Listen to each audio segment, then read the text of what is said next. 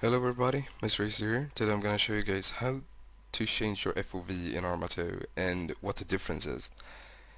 There is no need to complain about first person being or giving you nauseousness, I guess, or that you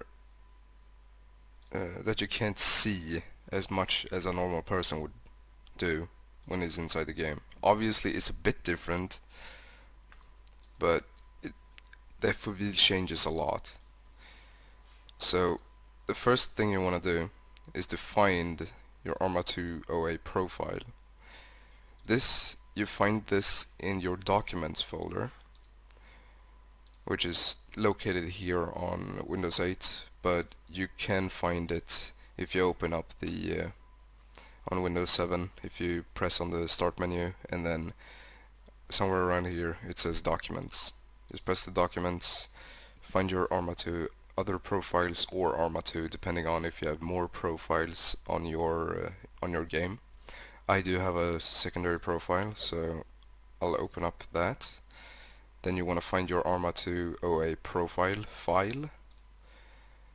You open that up, go all the way to the bottom in this folder or in this file, and then you can find these. These are the default, or this is the default FOV for Arma 2. This feels crap, I know, when you go into the game. It doesn't look good at all. I'll show you the difference between this and what I use. This is the default for if you have a 1080 resolution. There are a bunch of different FOV changes, but I've noticed that the one that I'm using, not the one that I'm using that I have right now, but the one that I have usually, works basically for almost every resolution. It looks completely fine, but for 1080 it's probably the best or the best option for me. Alright, you can play around with these settings if you want to. I'll place them in the description, the default and the one that I use. So for now, I'll open up my game and show you guys how it looks with the default, and then I'll change back to the one that I use. Alright guys, we are in the game. I haven't played with this FOV in a long time, and it kind of feels a bit like squished in, I guess.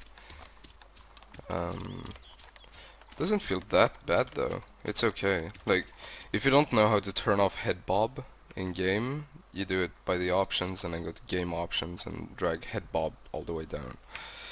Then you don't see this like bobbing with the head all the time, which is really annoying.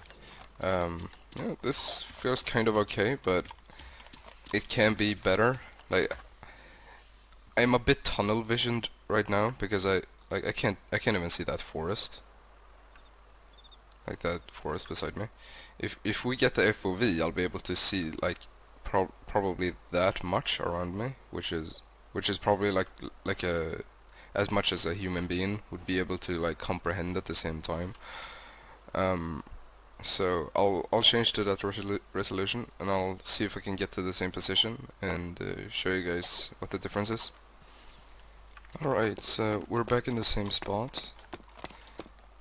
We have a bit more peripheral vision, or whatever it's called. I can see the car from here when I look like this, which is like almost completely on my left, which is more realistic. If I stand in about the same position, I can see a lot more of the forest on my right, and I can see a lot on the left side too.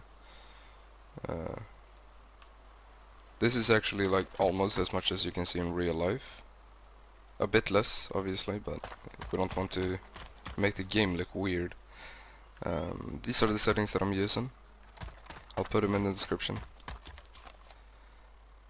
This makes first person actually like a viable option to play on, and it makes the firefights a lot more fun when you can actually flank around people. This enhances the RP too, because, well, if you're not aware that people can peek around things in third person, which happens a lot. Alright, that's it for me. Hope you guys enjoyed the video. If you did, give it a like, and have a nice day.